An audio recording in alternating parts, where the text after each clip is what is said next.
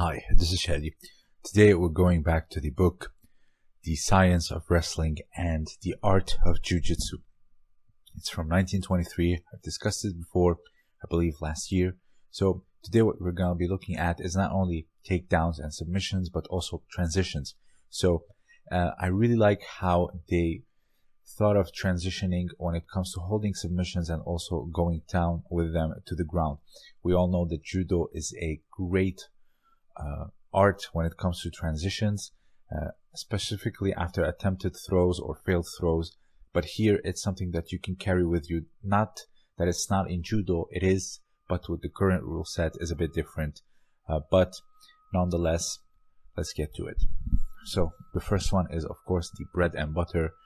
I'm gonna just put this in the beginning to show it. It's the double wrist lock or ude garami. You have many directions to it. This one here, you see that it is done while lifting the elbow up towards the head of uke, while here you see it is reversed.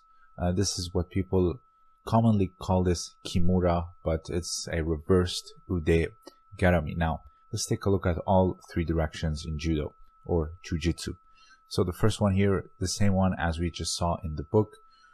It's very important to have both elbows past the shoulder and ribs line of the uke, because you can post your elbows on the ground and from there you can have complete control and isolation of the arm.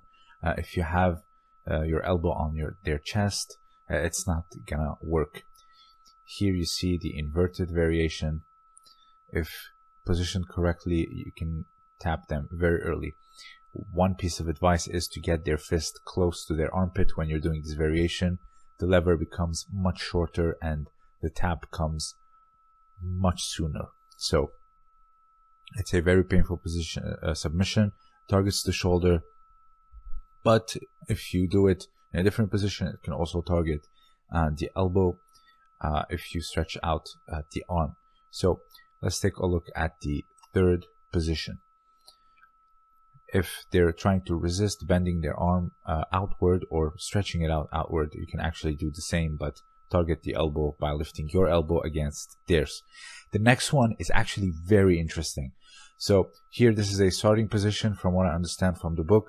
So what the wrestler in white shoes does is threads his head underneath both arms and gets behind in the second position, as you see with the photo on the right, and grabs the ankle and from there drops. Notice how he's hooking the leg with his own, keeping the arm tight to him and rolling the far ankle outward.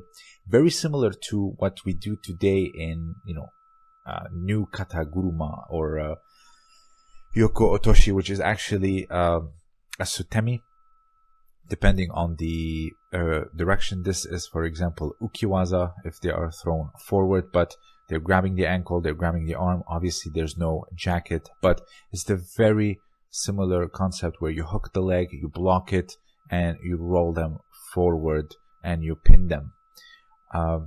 This next one is, of course, the very famous flying mare. I've discussed this in the Irish collar and elbow style, and here you see it also in wrestling without the jacket and without the gripping.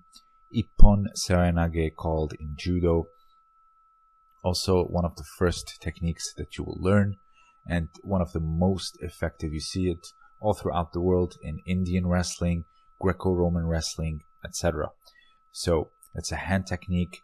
Do not mistake it for a hip throw.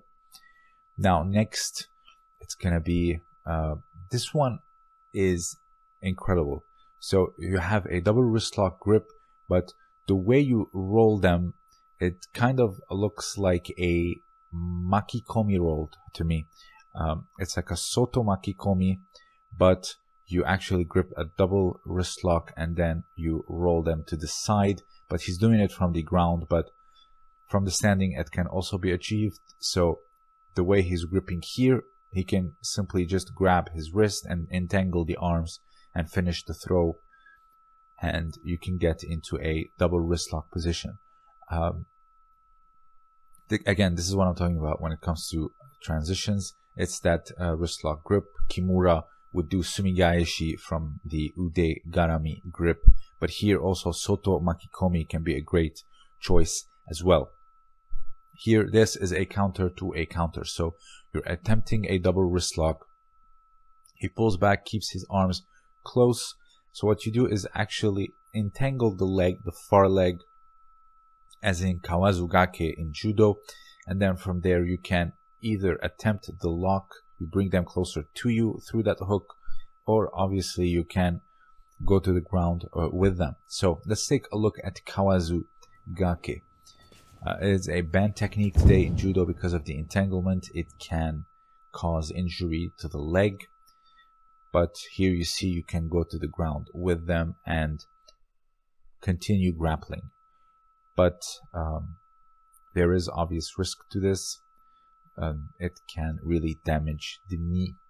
Now, the next one is your classical calf slicer, where you put the leg, your leg on top of theirs, and then curl using the toes as a lever and really crushing the calf, and it causes a lot of pain.